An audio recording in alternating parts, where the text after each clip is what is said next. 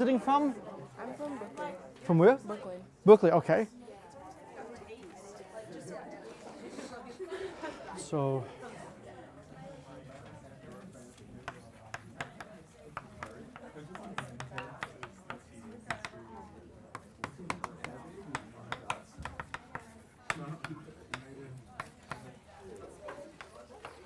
okay.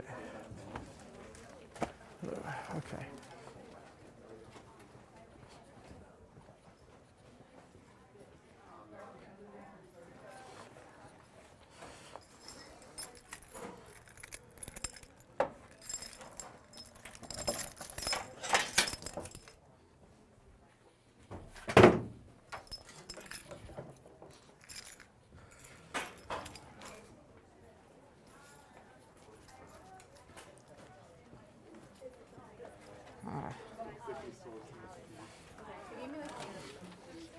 Okay, absolutely.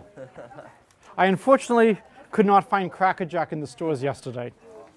So, one of my former Math 105 students, this is her favorite class in her entire stay at Williams, and she was kind enough to bring in 2 Wallies to come to the lecture.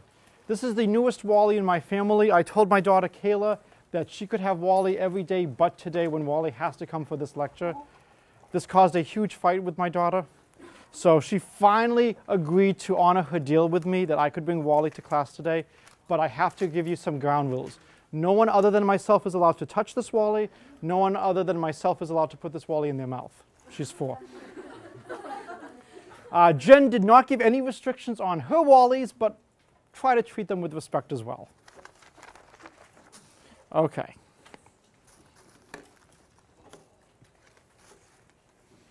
Okay, a couple of announcements before we start from the 105 students. I'm adjusting the office hours this week because of the wonderful chance to show me how much you know on Wednesday on the next midterm. So I will be in Mission for lunch today from 12 to about 1-ish. I will try to be in my office most of the afternoon. I think there's 1 or 2 meetings I need to go to, but I should be around most of the time. For the prospective students, there is a science open house in the science atrium from 4:30 to 5:30 today. It's a good place to talk to people from several different departments. As the exam is Wednesday, I somehow feel a Thursday review dinner will not be as useful as a Tuesday review dinner. So I will switch the order of this week, and we will have the review dinner on Tuesday, not on Thursday. So there will be no Thursday review dinner this week. Okay, remember to bring in your first exam problem at the start of class on Wednesday. All right, it's going to be hard for me to actually see the stuff over here with Wally, so I will move one of the Wallies over. Okay, so I want to welcome all of our visitors to Math 105. If you do want to see what a Math 105 exam is like, you're welcome to come back on Wednesday. If not, however, we have adjusted the curriculum a little bit, so in honor of Patriots Day, today is going to be a lecture on sabermetrics, the art of applying mathematics and statistics to baseball. If for some reason you do not like baseball, you can almost go through this lecture and replace the word baseball with economics in all places, and it will be essentially the same thing. At any point in the talk, feel free to grab food or any of these Wallies, but not that Wally. Okay, the slides are also available online. You can email me if you have any questions about the talk or mathematics or Williams in general. All right, so a couple of acknowledgments. This talk is dedicated to my great uncle, Newt Bromberg, who my son is named after, who assured me I would live long enough to see the Red Sox win a World Series. After some of the other things I've seen the Sox do, I should have asked him what else I will be seeing in my lifetime. And so Cameron and Kayla have helped with this talk. Sometimes Cameron actually gives this talk with me. He can only last about 15 minutes before he gets bored, which is not too bad for baseball. If you look very closely on this picture, you can try to see how many cups of beer you can see. It is early in the game, it's early in the season, so it's probably not as much as you would normally see. All right, so I want to talk about the Pythagorean one-loss formula today. And this is an interesting statistic in baseball, and analogs of this are very important in other fields. So we'll see some applications of calculus. We'll also see where can you go after calculus, what would be a good next class. Good next class is a probability, as well as statistics, and of course the class which I always say, linear algebra, there we go. Okay. So the goals of the talk, I want to give you a derivation of the Pythagorean one-loss formula. And I do realize I have not told you yet what it is. I want to observe some of the key ideas and techniques in mathematical modeling.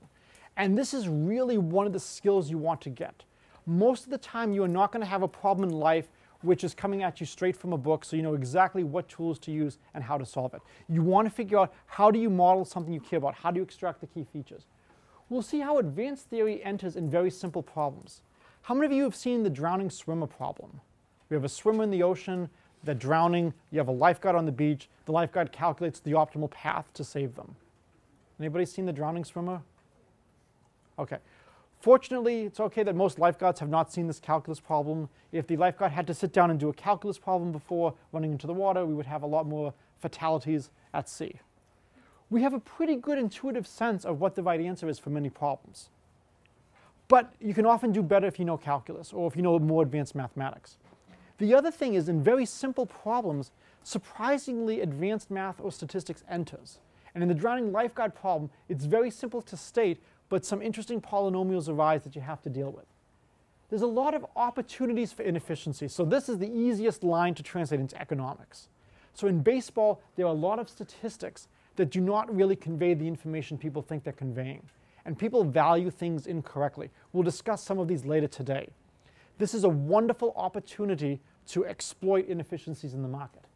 And the last is, if you're interested in trying your hand at research, a lot of what I've done here, there's some very natural generalizations that haven't been done yet that make an excellent project. And so if you're interested, please let me know. Okay, so the goal is to go from this is my daughter 2 years ago. I will be her t-ball coach this year. She is now a princess baseball player, but she's playing, to eventually something like this, a major league slugger, worth millions of dollars to your team. Well, actually, let's say you own a team like the Red Sox.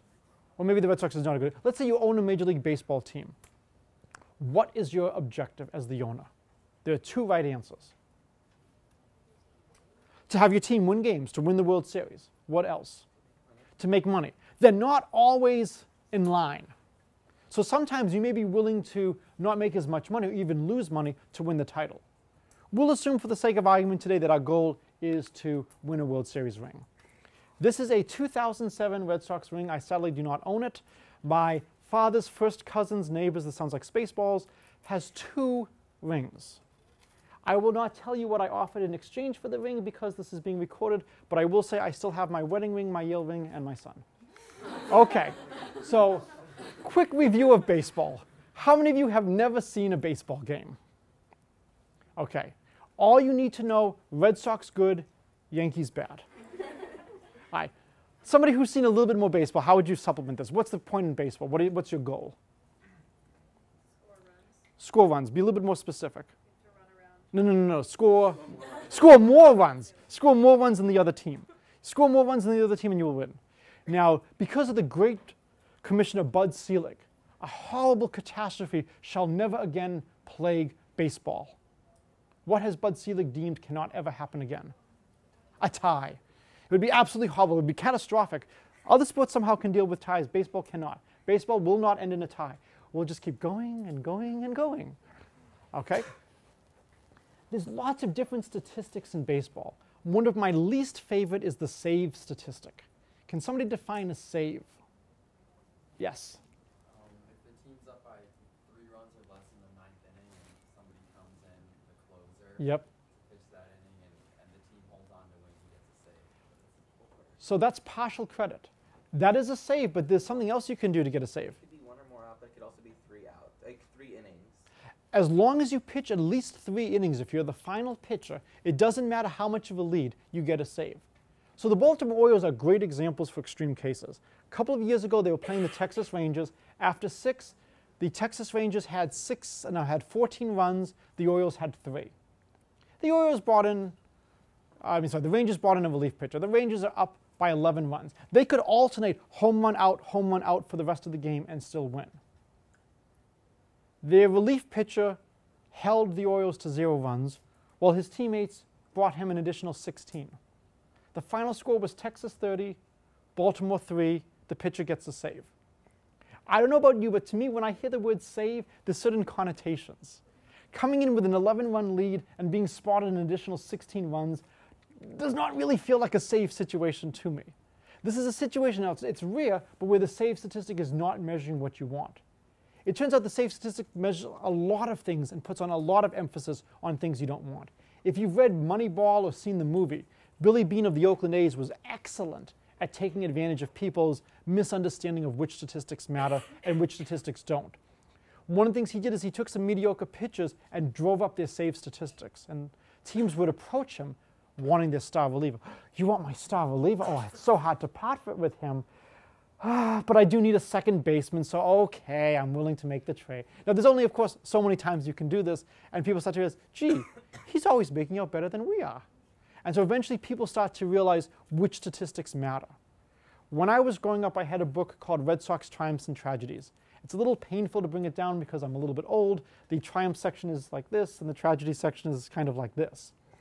It was written the year after the Bucky Dent fiasco. When it was giving the statistics for the Sox in the late 70s, it didn't have on-base percentage, it didn't have slugging percentage. It had, instead, how often someone is hit by a pitch. And so, depending on which statistics you're given, it frames your mind as to which plays are valuable and not. And so the quest is to find which statistics really convey the information you want. All right, so here, who knows what RISP, the 2 is actually 2 outs. One is in scoring positions. So nowadays you have these fancy scoreboards, fancy boards with all of this information being shown at you. And we can get all of this in real time. When I was a postdoc at Ohio State, I participated in a data analysis seminar. And one of the quotes has stuck with me ever since. Can't remember who said it, but I do remember the quote. We have weather satellites in orbit, much more useful than on the ground, beaming information to us at such a rate that every day they send more information than is in the Library of Congress. And we have a couple of hours to use that information to make our weather predictions. So when you have this much information, there's 2 things to learn. 1, you're a fool not to use it. And 2, you need a great way to cull all the data that's there and get something useful. So if you continue in statistics and get up to like a data mining class, wonderful skill to get is how do you make sense of all the stuff that's coming at you. All right, so here's the parameters. RS observed stands for runs scored observed. This is the average number of runs my team scores per game. A observed is runs allowed observed, how many runs I allow per game. And gamma is some parameter constant for sports. I've done this for baseball, I've done this also for hockey. You could also do this for basketball or football.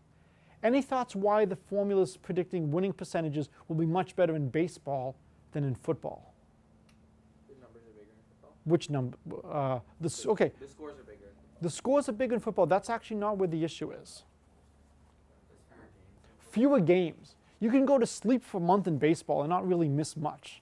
In football, there's 16 games versus 162 in baseball. 1 game is essentially worth 10 games in baseball. This is why the football games are watched. Even if your team is not playing, often the game that's playing has implications for your team's playoff hopes. Okay, so here is Bill James' Pythagorean one-loss formula. This is a numerical observation he made decades ago, just culling through data from different seasons, how many wins a team has, how many losses, how many runs are they scoring, how many runs are they allowing. He found a really good prediction for a team's winning percentage, number of wins divided by number of games, is runs scored to the gamma over runs scored to the gamma plus runs allowed to the gamma. And he found that if you take gamma equals 2, you get a pretty good fit. We now take gamma to be about 1.82. We found that's a better fit. But back then it's much simpler to just use 2 when you're doing this on pen and paper. Any thoughts as to why this is called the Pythagorean one-loss formula? So runs scored squared over runs scored squared plus runs allowed squared. Why is he calling this Pythagoras? One side squared over 4. Yeah, I mean, it looks like, in a right triangle, a squared plus b squared is c squared. There's no triangles in baseball unless you cut, the ballpark down the middle, or maybe a certain section of Fenway Park. There's no triangle going on, but he just noticed, hey, it kind of looks like sums of squares. Where have I seen sums of squares? Pythagoras. Why not name it after Pythagoras? All right. Absolutely nothing to do with right triangles, but the name has stuck. So just for some numerics, in 2009, the Sox were 95-67, scored 872 runs, allowed 736, for a prediction of 93.4 wins. Not bad. The Yankees, and since I'm going to have so many pro-Red Sox things, I figured, for fairness, I will have at least 1 or 2 pro-Yankees. The Yankees were 103 and 59, but they were predicted to be 95 wins. So not surprisingly, the formula is not going to be perfect. It's not going to tell you exactly how many runs without error. Normally the formula is right to about 4 wins per season. Typically we attribute deviations above 4 wins to the value of the manager. You know, a really good manager is able to squeeze a little bit more out of their team. And metrics like this are used by many people to say that Joe Torre was an outstanding manager for the New York Yankees when he was there. So for those Red Sox fans who remember 2011 and the historic collapse, the Red Sox should have been 95 and 67, and Tampa should have been 92 and 70. So technically, we actually made the playoffs in 2011. If you want to know how well we did, ask me after class. All right. So why do we care about the Pythagorean one-loss formula? So here are 3 of the main reasons. The first is extrapolation. So a couple of years ago was a great year as a Red Sox fan. The Yankees started off 21 and 29. As a Sox fan, however, I'm not happy until the season is over and the Yankees have mathematically been eliminated from the playoffs. So you're the New York Yankees. You have basically an almost unlimited payroll and and an owner willing to spend it, but you don't want to just completely throw the money away. So if you're 21 and 29, are you a bad team? If yes, do you want to conserve your resources for future years? Do you want to save your prospects in your farm system? Do you not want to sign an expensive player who might only be good for 1 or 2 seasons because it may not be the best use of your money? Or are you really better than your 21 and 29 record indicates? All the metrics said the Yankees were far better than 21 and 29. They had had a string of bad luck, and they should be expected to do significantly better in the remainder of the season. The Yankees chose to hire Roger Clemens for a very large salary. He replaced their number 5 pitcher, and the Yankees did make the playoffs. So this is one of the reasons we care about this. The next is evaluation, to see if one team is consistently overperforming or underperforming. This becomes a good way to understand maybe managers' contributions. Another thing is to try to see where the deals are. Who's your real threat? If a team is consistently underperforming like the Yankees were at the start of the season, don't write them off. One of my favorite moves the Yankees did, it didn't quite work, is the Red Sox had a knuckleball pitcher called Tim Wakefield, and it's very hard to catch a knuckleball pitcher. We had a catcher named Doug Mirabelli who did a great job catching him, but wasn't happy that he played essentially just 1 out of every 5 games. He went to San Diego. The Sox realized that without Mirabelli, Wakefield was much less effective. We decided to get Mirabelli back, and the Yankees decided to try to get Mirabelli as well. They didn't want Mirabelli to play, they just didn't want the Red Sox to have him. So there's a lot of really good strategies to try to figure out who do you want on your team, who do you not want on someone else's team, how much are things worth, what is the value of somebody. The last is, the advantage is we have formulas that tell you how many runs a given player is expected to produce for your team given their batting profile, how many singles, doubles, triples, home runs, how fast they are. And this will allow you to evaluate how much money you'd be willing to spend for this player. If you're very close to making the playoffs, a few more wins could push you into the playoffs and will be worth a lot. If you stink, going from 65 wins to 69 wins, not a big deal. Play is probably not worth that much to your team. Another thing that's worth noting is the Pythagorean one-loss formula is actually a very simple formula to state and use. It doesn't need to be. This is one of the advantages of the 21st century over the 20th and the 19th.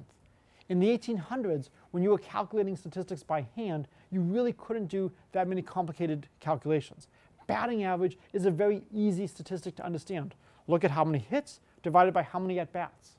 We can all understand this. It's the probability of successfully hitting the ball and not getting out. With the 21st century and incredibly abundant and powerful computers, you can afford to have more complicated statistics. It turns out to be very nice that we have a simple statistic like this, but it's not absolutely essential. How many of you are interested in economics or finance? Not that many, but for those of you who are, what you will sadly learn is it's very hard to solve in closed form most economics problems. What you have to do is, if you want to see, well, what will happen if I change the tax rate, you have to do simulations. As you keep changing the parameters, you have to simulate again and again and again.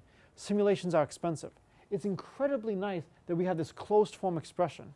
You tell me how my run scored increases, and I can tell you how many wins that should translate into. So it's a very nice feature of the formula. In 2004, here's a little snapshot in starts of a couple of months as to how many wins the Sox would be predicted to have based on their performance. you can see this long period of time when they're steady between 93 and 92, and all of a sudden they shoot up at 98 wins. Something happened to the Sox at the end of 2004 when they were making their playoff run. All right. So what I want to do now is introduce just very briefly a few of the key ideas and concepts we need from probability. For those of you who have not taken a math class with me before, if you have never heard a sentence with integration and area and probability together, I apologize. What I want to do is I want to show you why we care so much about finding integrals. So the goal is we observe some kind of scoring distribution, and I want to find a way to mathematically model it. Of course, I might not be concerned with the scoring distribution. Maybe this is the grades on the upcoming midterm for my class. Well, hopefully not. Maybe this is better yet, maybe the number of missed points on my upcoming exam, which would be much nicer, which means I could grade the exams a lot faster. Maybe this is distribution of heights of Lego people. Oh, do you think this could be distribution of heights of Lego people? No. Not quite. They have slightly different hairdos now, but for the most part, Lego people are essentially the same size. I would not expect to see this much fluctuation. Okay? But maybe I have some kind of data like this. And I want to model this with some kind of functions so that I can use mathematical and statistical techniques. So let x be a random variable with density p of x. What does this mean? Well, here's a plot of my density p of x. And I want p of x to have three properties. I want it to be non-negative. I want it to integrate to 1. And the last is the probability that my value of x is between a and b is the area under the curve from a to b. This is why we care so much about finding areas in calculus. Areas equal probabilities of events. I want to know how likely something is to happen. I find the area under the curve from a to b. These are very natural constraints to have.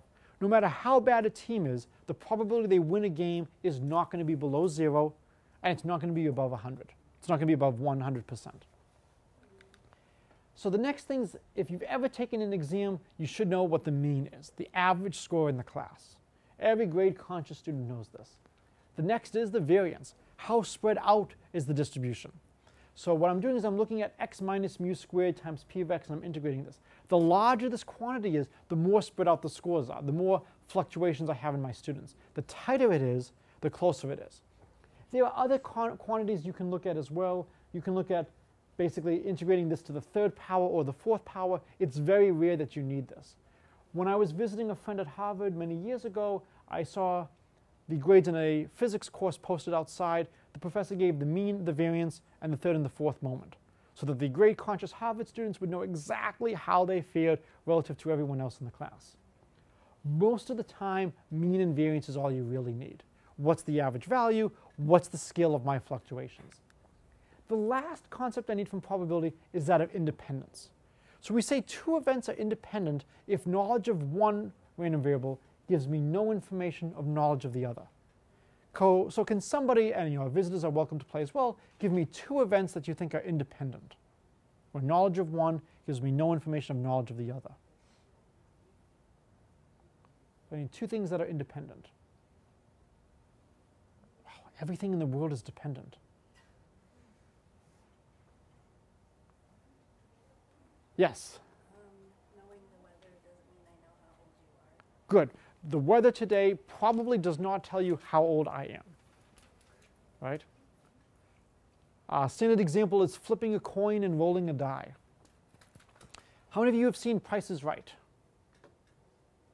In Price is Right, they have the showcase showdown where they have the wheel. The numbers are marked from 0 to 100 in steps of 5. The goal is to get as close to 100 as possible without going over. And you have two spins. Do you think the two spins are independent? So you spin the wheel once, then you spin again. So I can think of two reasons why the spins are not independent. Because the same vigor with which you would pull down the first time would be Right. the same that you're going to pull the second time. So, depending how many steps you went around, it'd be the same amount of steps. Oh, I actually don't think you'd use the same vigor. What's your goal? Your goal is to get as close to 100 as possible. So based on your first score, if you got a 65, I hope I can do the math in my head, you want to aim for 35. So that might adjust how strongly you pull down, your vigor. There's another reason why they might be dependent. It'd be really boring television to reset the wheel to where it started. So you're now spinning from where it stopped. If you play roulette, they're not going to take the ball out and put the ball back in the same starting point. They want to keep it moving. So there's a lot of times you have to worry, maybe there's some hidden dependencies. And sometimes it takes a lot of work to take all of these into account.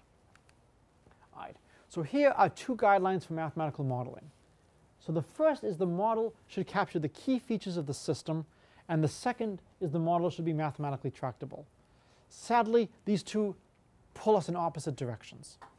So how many of you are familiar with Galileo's experiment where he drops two balls off the Tower of Pisa? Okay. Does the color of the ball matter? Probably not. Maybe different colors will heat up differently and there'll be different temperatures as they're falling through. Okay. Color probably doesn't matter. What do you think might matter when he's dropping the two balls? The surface area. And maybe if I have something that's at a point versus something that's at a sphere or a flat plane, I could get very different behavior. Maybe the density matters. Maybe, while the mass might not matter, maybe it matters how is the weight distributed throughout the ball. So what you want to do is you want to figure out which are the key features in the problem that have to be included in your model and which ones don't really matter. When we're trying to understand falling bodies, I think it's safe to assume the color doesn't matter and not work in a color variable to our experiment. All right, so here is a possible model. We're a few minutes ahead of the 10 o'clock section, so I can spend a little bit more time on having you shoot down my model. So I am proposing the following model for baseball, and I'm going to give you a hint. It's wrong. Tell me why it's wrong. So I'm assuming runs scored and runs allowed are independent random variables, and I assume that their values are drawn from independent, probability density functions. One for runs scored, one for runs allowed. Why might this be a bad model for baseball? So here you do need a little bit of knowledge of baseball beyond Red Sox good, Yankees bad. So what's something potentially wrong with this model? The number of runs scored dependent on the number of runs. Like, is the number of runs allowed like the number of possible runs? Well, so the number of runs scored is how many runs I score in a game, and the number of runs allowed is how many runs I give up in that game. So is it 7-4? Is it 3-8? What's the final score in the game? So do you think runs scored and runs allowed are independent? Why not? Because the best pitchers normally match up against the best pitchers because they both start the season at the same time. Okay, so one possibility is you could have pitching alignments. What else? Yes? if you have more runs scored, then you can afford to have more runs allowed. Yes. So anybody remember Remlinger for the Red Sox? A couple of years ago, we had a pitcher named Remlinger. At one point in the season for the Red Sox, he had not yet recorded an out. He'd allowed runs, he just hadn't gotten anybody out yet. And so when he was brought in to pitch one day, they didn't have a symbol for an ERA of plus infinity, so they just had 3 dashes by his ERA. The Sox were up 10-3. There was no way this guy was coming in a close game. But 10-3, somebody has to pitch the 9th inning. Let's let him pitch. Very quickly, he gave up a grand slam. He did get 3 outs before allowing 7 runs, but it was a lot closer than it needed to be. There is no way he would have been brought in. So when you watch political returns on election nights, they often call states before everything is in. You could essentially call that game for the Red Sox. Almost surely with a 7-run lead in the 9th inning, you're going to win the game. You can put in some garbage pitches to just get you through that inning. So those final runs that are being scored are not really the same as the runs from earlier in the game. So I would say there's definitely dependencies between runs scored and runs allowed. You might also take out some of your better players if you have a huge lead and let them rest. Can anybody think of any other reasons? We have another 2 minutes to attack my model. So I'll give one example from just a few days ago. So on Saturday, I took the family to Fenway Park to watch the Red Sox play the Rays. So it was an exciting pitchers duel. So 1-1 after 8 innings. Game goes into extra innings. Tampa has a runner on base, and they pull their catcher and put in a pinch runner. Now, why would they put in a pinch runner? Just in case you get a better start. So if it's a single and someone's on second. Right, so the hope is that with a pinch runner, he can advance more bases on a hit. And so you just, at this point, if you can score and hold the Red Sox to nothing, you win the game. Now, fortunately for the Red Sox, Tampa was not able to score, But once you pull a player, you can't put them back in the game. So Tampa had to put in their backup catcher. Jacoby Ellsbury for the Sox is now on first base in the bottom of the 10th with 1 out. So it's quite clear he's going to try to steal second. And so their catcher is not as good. He overthrows second. Ellsbury gets all the way to third base. Now we have a runner on third, 1 out. Long fly ball or a hit now wins the game for the Red Sox. And in fact, Victorino gets an infield single and the Sox win. So this is definitely related to the game state, is they made a defensive sacrifice for a potential offensive gain. So it's absurd to say runs scored and runs allowed are independent. But there's also something else. And I mentioned this earlier. I mentioned one person who will give us a dependency between runs scored and runs allowed. Our glorious leader in baseball, Bud Selig. Right? What kind of dependency do you know between runs scored and runs allowed? What kind of information?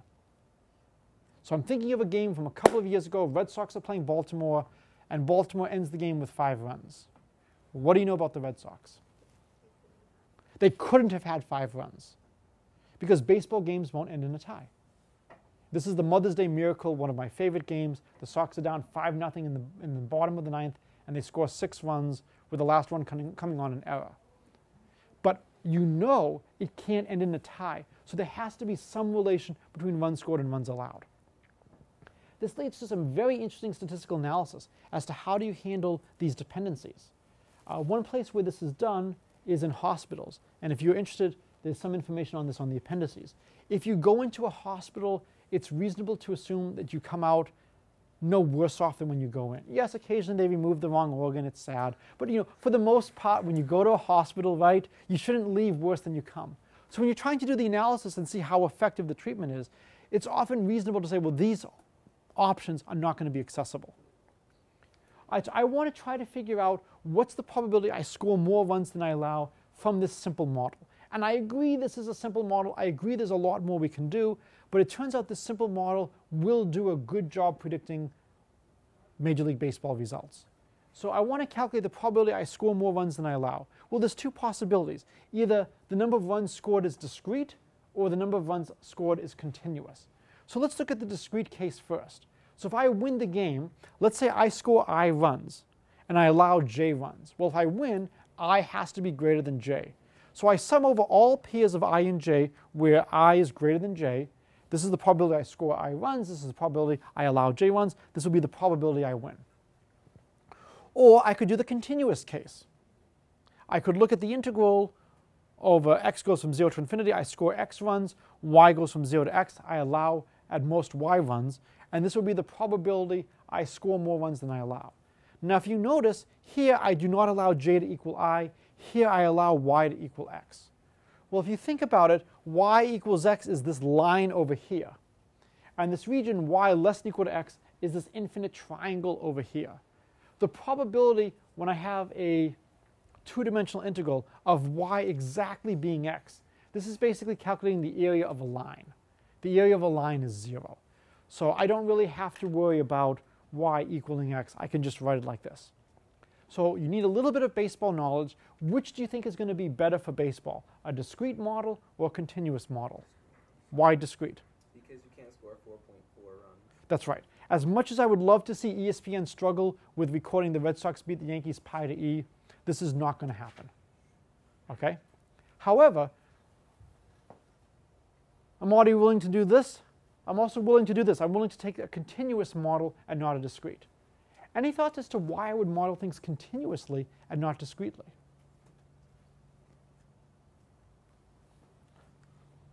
Let's see. Hint. What class are you sitting in on? Calc 3. If I do things continuously, I have all the tools and techniques of calculus at my disposal. There is no theory, the advanced theory of summation. Right? We don't have great formulas for sums. We do have great formulas for integrals. We have the fundamental theorem of calculus. We have antiderivatives. So yes, this will unfortunately allow me to consider the case of the Red Sox beating the Yankees pi to E, but it's worth it to have the tools of calculus available. All right, so we're reduced to calculating one of these two. We're going to calculate the continuous case. And so here's a couple of problems with the model, and we've discussed a lot of these. The first is, what are the densities for runs scored and runs allowed? if I'm assuming they're modeled from some density, I need some idea of what those densities are. The second is, are the runs scored and runs allowed independent? Well, we've already talked about why they're not. And the hope is, though, that these dependencies are small enough that for all practical purposes, a lot of these effects are canceling, and we can get a pretty good answer by assuming independence. And the last is a practical one. It does me no good to write down this integral if I can't evaluate it. So can I evaluate this integral in closed form? So I'm going to give you a couple of probability densities, and I want you to tell me if you think this is good or bad. So here is a very easy one to do integrals. I'm going to take the uniform distribution. So the probability I score 0 runs is just the integral from 0 to 1. The probability I score 2 runs is just the integral from 2 to 3. So this requires a little baseball knowledge. Why is this a bad model for run distribution in baseball? Scoring 3 or 4 or 5 runs is a lot more common than scoring any other. Yeah, so not all runs are equally likely. It's very rare to have a 1 to 0 game. It's very rare to score 10 or more runs. So this assigning all values equally is not a good choice. All right, for those of you who are visiting us, if you haven't met the bell curve, you will almost surely meet this at some point in your college stay. A lot of professors use this to grade on a curve. Is this a good model for runs scored and runs allowed? I can think of 2 issues with this. You can't score negative runs, and it's assigning some sort of probability to negative. Yes, no matter how bad your team are, and we do have a couple of bad teams, you will not score negative runs in a game. There's also another problem with this. You can't score like half a run too. Well, we've already accepted that as a problem, yes. I agree that that's a problem. This does allow half a run. It doesn't allow for scores over 11 either. No, this distribution actually goes off to infinity. Oh, okay, I'm sorry. It goes off to infinity, though, very rapidly. This does assign a finite probability to scoring 1 billion runs in a game. Okay? Now, do you expect to ever see a baseball game with the score of 1 billion runs? No. Now, fortunately, the probability assigned to runs of over 30 is so negligibly small, we don't have to worry about it. In the previous section, somebody asked me, well, what about scoring 20,000 runs in a game? I think in baseball, you would have almost like a mercy rule where a team would take pity on the other team and just at some point stop. Anybody know the most lopsided professional or college sports score ever? Georgia Tech versus Cumberland, 222 to 0 in football. Cumberland beat Georgia Tech in football, and if they didn't play them, I'm sorry, in baseball, and if they didn't play them in football, they would owe Georgia Tech a certain amount of money. Cumberland scrounged up a team somehow. The head coach of Georgia Tech split his team into 2 and said whoever scores the most gets a steak dinner. There was no mercy. This was out for blood. He was so happy with the result, everybody from Georgia Tech got steak. So most of the time, however, even in a situation like that, there is a limit to how many runs you will put up. Okay? So yes, this does allow me to score 20,000 runs, but the probability is so negligibly small, I don't need to worry about it. What about the exponential distribution? This doesn't assign probabilities to scoring negative numbers of runs, and it still decays really fast. Why is this not a good model for baseball? So here you need to know a little bit about how baseball scores are. So if you look at this, the most common score would be 0 runs in a game, followed by 1 run, followed by 2 runs. And just baseball scoring is not like that. It's not quite as bad as soccer. We have maybe 4 or so runs per game. I want to introduce you to a new distribution, the Weibull distribution. It's a beautiful family of distributions. It has 3 free parameters. And the reason I thought to try this for baseball is I know a special case of the Weibull which arose in some physics that I had studied. And I know I can do integrals involving Weibulls, so I thought this would be a good thing to try. Because it has 3 parameters, it can take on many different shapes. So I want to talk a little bit about the parameters. The first is the parameter alpha. And this basically just scales things. So you have x minus beta over alpha. Think of alpha as changing from meters to feet. It's going to adjust how wide things are. The next is beta. And since I always have x minus beta, all beta does is it translates the entire graph. It just shifts everything over. The one that really matters is gamma. Gamma controls the shape of the distribution. Different values of gamma will give you strongly different shapes. So here are a couple of plots of Weibulls. So when I take 1, 0, 1 for my parameters, I actually get the exponential distribution. In general, the Weibull gives you what's called technically a 1 bump distribution. It goes up, goes down. As you vary alpha, you can control how wide the bump is. As you vary gamma, you can control how sharp the spike is and the shape and whatnot. It turns out this does a really good job of fitting lots of different data, especially baseball data. Other places where it arises is in survival analysis. So when gamma is less than 1, this is a situation with like high infant mortality. Gamma greater than 1, people survive for a long time. So if you take statistics, you will see things like the Weibull modeling lots of different things. So my students have seen the gamma function several times. So the gamma function generalizes the factorial function. So gamma of s is the integral of e to the minus u to the s minus 1 du. So if I let s equal n, where n is a positive integer, it turns out gamma of n is n minus 1 factorial. If you haven't seen this before, this is a nice thing to try to prove by mathematical induction integration by parts. It's a fun exercise for certain people's definitions of fun. Why is this useful? Well, it turns out that the Weibull distribution, you can calculate the mean and the variance explicitly in terms of the parameters. So I said, one of the issues in a lot of things in economics is you don't have closed form expressions, and you have to do simulations. Here, I can write the mean and the variance explicitly in terms of the parameters of my Weibull distribution and the special function, gamma function. So for my 105 students, when we talked about fractional factorials, this is actually a place where they arise. They'll come in here in terms of calculating the mean and the variance. Right. So if you want to actually see how to do the mean calculation, I've put all the details here. Read this at your leisure. There's some fun integration tricks that you can do here. We'll see some of these tricks again in a few minutes when we prove the Pythagorean formula. So I'm not going to really dwell on this calculation now, but it's on the slides if you want to see the details. All right. Here is a snapshot from a couple of years ago from, I think, MLB.com. One of the things you notice, especially those of you who have entered the 21st century, I did so a couple months ago, if you have a smartphone, you have a very limited screen. And so you have to be very careful as to which statistics do you want to display. Okay, team name, that's a pretty important statistic. Right? Wins, losses, yes. How many games back? Yes, these are really important things. One of the things that they display in the expanded statistics is XWL, that stands for expected won loss, or the Pythagorean predictions. So this statistic is considered important enough that on a very expensive region where real estate costs a lot, this is one of the things they choose to display. Okay, the next few slides is going back to a problem I gave on the first day of class on how to try to predict a team's winning percentage. This is a simpler variant of the Pythagorean won-loss formula, and so the details are here. All right, so here is the Pythagorean won-loss formula, or for me I'll call it a theorem because I'm a mathematician.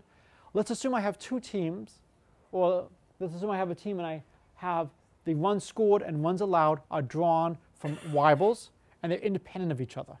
I'll assume I have the same gamma for each, I'll assume I have the same beta for each, and I'll choose the alphas so that the mean of the Weibull for runs scored matches the observed mean, and the mean for the runs allowed matches the observed runs allowed. Then the probability that I win is runs scored minus beta to the gamma over runs scored minus beta to the gamma plus runs allowed minus beta to the gamma. This is essentially the Pythagorean formula. In all of the stuff we do, beta is going to be minus a half. And the reason is it's just how we want to do our bins. So again, we've talked about how we should not allow ourselves to score half a run or pi runs in a game. When I want to talk about scoring 0 runs, I could say 0 to everything less than 1 counts as scoring 0 runs. The problem with that is then the values I care about, 0, 1, 2, 3, they're right at the edges of my bins. It's much better to have them at the center. 0 runs will be scoring between minus a half and a half runs. 1 run will be scoring from 1/2 to 1.5 runs. So beta is going to be minus a half just to translate things. And so it turns out that if you have a Weibull with these parameters, then the mean, as I said before, is a very nice simple expression. So we can figure out after a little bit of algebra, if you give me the mean, what should my alphas be? So my alpha run scored is run scored minus beta over a nice value of the gamma function. So all we have to do now is calculate the probability that x is greater than y. So we have about 7 or 8 minutes left. We can finally hit Calc 3. Okay? Fortunately, it's going to be a nice Calc 3 integral. It's essentially going to be integrating over this triangle. So I want to calculate the probability x is greater than y. So it's this double integral. And these are my densities. So I now substitute for the values, and I have this beautiful expression to deal with. All right? Well, the first thing to do is to change variables. Rather than integrating from beta to infinity or beta to x, let's just shift everything by beta. And so now my integrals are going to go from 0 to infinity and 0 to x. And so I now have this integral. This integral is actually a lot nicer than it looks. I have e to the minus crap to the gamma, and I have crap to the gamma minus 1. Right? This is u substitution at its best. If I let u be basically this to the gamma, du is essentially going to be this over here up to a constant. So by doing a very nice u substitution, I can convert this to essentially just integrating an exponential function. And the integral is not going to be bad. And so I'll get 1 minus the exponential of this. I now have two integrals to do. The first integral is not so bad. This is a probability density. This is just my function f, and I'm integrating it against 1. Well, any probability integrates to 1. So the first part is going to be 1, and now I'm left with this integral here. And so I have two different exponentials. They both have an x to the gamma, but they have different alphas in the denominator. And so when I combine them, and if I want to write it as x over alpha to the gamma, the 1 over alpha to the gamma is this wonderful combination. How many of you have taken physics and done like resistors? I always forget if it's resistors in series or resistors in parallel, but this is essentially how the resistors add. If you've done any physics with planetary motion, how you combine masses for the two-body problem comes in like this. This is a very common phenomenon in a lot of algebra. The next page is just go through now. We have this integral, and let's just do the algebra and just keep doing the algebra. And when the dust settles, we get the Pythagorean formula. So it just follows from doing a nice two-dimensional integral. The question, of course, is can we find good choices for these parameters so that these variables do a good job of modeling our data? So I had to choose a season. I chose one almost at random. I chose 2004. So let's analyze what happened in 2004, shall we? All right. Here is a plot of the runs scored for the Sox and the runs allowed for the Red Sox. Which is a good fit? Which is a bad fit? Are they both good? Are they both bad? Is it split? Is one better? What do you think? So this one, I think we can clearly admit this one is better than that. But the question is it a good fit? I have 162 data points. Is a fit like this a pretty good fit or not? And this is where you really want to take a stats course. You don't want to just be trusting your eyes. And so there's lots of different methods you can use to evaluate how good of the fit is. I like the method of least squares. There's other ones as well. What I can do is I can see how many times do I observe a game with exactly k runs, how many times do I predict I'll have a game with exactly k runs, and I square the difference and I add. So the reason we square is we don't want positive errors and negative errors to balance. If I overestimate 1 by 10 games and underestimate 1 by 10 games, I don't want those to cancel. So the smaller the sum of the squares is, the better job I've done. So this is just one of many statistics you'd learn in an advanced stats class to try to get a sense of how good the fit is. The smaller this number, the smaller the chi-squared statistic, the better the fit. All right, so now here's the Red Sox again. Here are the Yankees. What do you think? Good or not good? I'm not talking about the team. I'm just talking about the fit. It's clear about the team. Good fit or bad fit? Yeah, I think it's okay. Baltimore Orioles. The runs allowed seems to always be a little bit better. This over here kind of bothers me a little bit. The Tampa Bay Devil Rays. This was back when they were the Devil Rays. What do you think? Yeah, and really good job fitting the tails, right? Tampa did a wonderful job. I'm sure they must have had a mathematician in the dugout telling the players exactly what to be doing so that they could have this beautiful decay just like theory would predict. Toronto Blue Jays. But they're Canadian.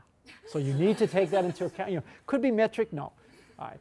So it's actually not surprising that one of the themes I'm showing you is actually bad. If all the data is really good, you should suspect something is wrong. And so I'll talk a little bit more about that right now. Imagine sometime later today you're bored and you're willing to flip a fair coin 1 million times. Okay? I'm a mathematician. I've taken some econ. I don't mind making unreasonable assumptions. You expect to get 500,000 heads. What do you expect for your fluctuations? How often do you expect to have maybe 1,000 more heads than tails? How often do you expect to have 50,000 more heads than tails? Well, it turns out 95% of the time, the number of heads should be within 1,000 of the expected value. But What if I were to do this a bunch of independent times? What if I were to flip 1,000,000 coins and record whether or not I was outside this range, and then do this again and again and again? Well, if I keep doing this, each time I have a 95% chance of being in the window. For 2 tries, it would be 95 squared. For 3 tries to have all 3 of them in, 95 cubed. By the time I flip it 14 independent trials of 1,000,000, I've got over a 51% chance that at least one point will be outside my range. So it's not surprising that at least one of the teams was a bit outside. I would have been shocked if all the data was good. And so there's an advanced theory that allows you to take into account and adjust things. So I'll quickly end with what's called the chi-squared values. The normal value would be about 31.41, so about 95% of the time you should get a value of at most 31.41. Which team is bad? The Blue Jays. When you take into account the adjustment, it should be 95% of the time. If you do this 14 times, you won't see a value greater than 41.14. All right, I've got 41.18, close enough. All right, so here's some detailed analysis as to how you would do all these tests. In conclusion, these are the best fit values of gamma I get. The games I'm off by, on average, it's about 4 games per season. The Cleveland Indians, thank you, came in really nicely. And the gammas I'm getting is around 1.7, 1.8, very close to what's been numerically observed as the best. So, in conclusion, the Weibels seem to do a really good job. And even though runs scored and runs allowed are not independent, they seem to be functioning as if they are independent. We're getting good results from our model. It's doing a good job of matching reality. The best fit value of gamma is pretty close to what we've numerically observed as best. And the Pythagorean one-loss formula, we now have an idea of why it's true. One of the dangers is if somebody gives you a formula in stock analysis that works, how do you know the formula will keep working? This gives us some reason to hope that it will continue to work. So for future work, if anybody is interested, one is a microanalysis. So runs scored are worth different amounts in different ballparks. Some ballparks it's very easy to score a run. A run there, ballpark effects, is not the same as a run in another place.